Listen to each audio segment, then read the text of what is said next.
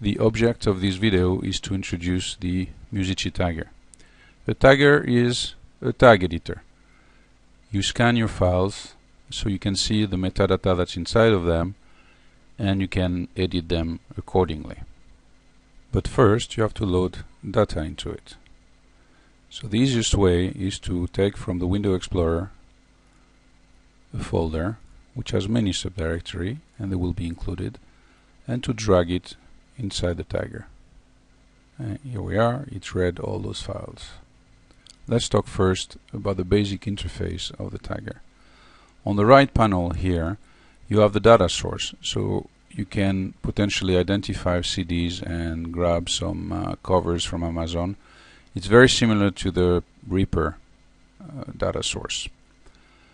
On the left panel here you have a record view, which means you can see all the fields record by record. If you were to change, you can scan. And here in the center it's the table view, which has many columns. We can collapse and see all those columns.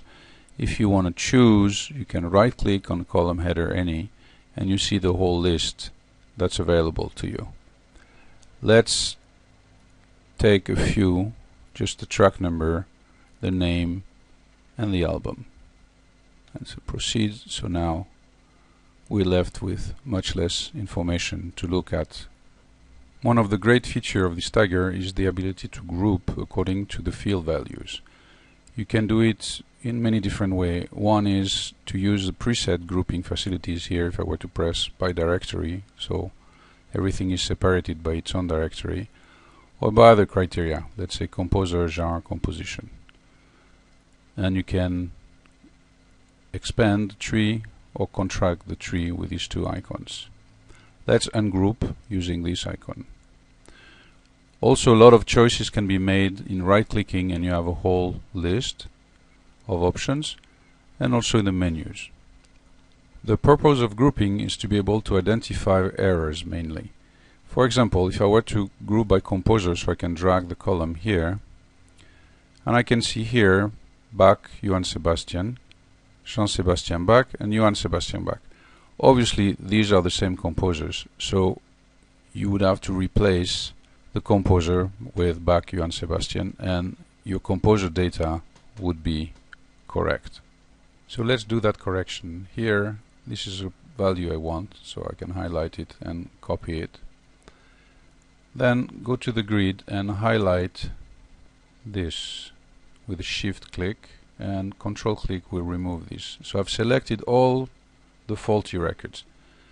Then I can press right click, manual edit, or control I, and here I can paste, control V, the composer.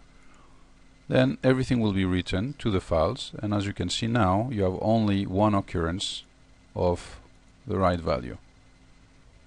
If for whatever reason you made a mistake, you can go back to previous value using our undo feature, which is either here edit, undo, or control Z. And let's see how it works. I highlight those records, and let's say I put as a genre whatever, octet. As you see, it was changed. Now if I press control Z, I am back to the previous value. So don't be afraid to make changes, because there's always a way back. You can bring in the grouping section as many columns as you want. For example, I can put the genre here, and it will be sorted by composer and genre, but I can also move that here, and now it's the reverse. Now it's first the genre and the composer, and I can bring back to the pool, to the column here. So if we do that grouping genre and composer, then you realize that you have a genre classic, then musique concertante, and another one. So here maybe you would like to put everything to classic or something else. So by using this grouping you can edit your data very easily, and it's very powerful. If I were to exit the Tagger now, you will be asked if you want to save this data, and if I say yes, why do that? Because next time around the data will be here, so you don't need to rescan. If you had 50,000 tracks to scan, and it will take you a few hours to edit all that and clean all that, then you don't want to rescan every time you load the tagger, so this way you save a lot of time.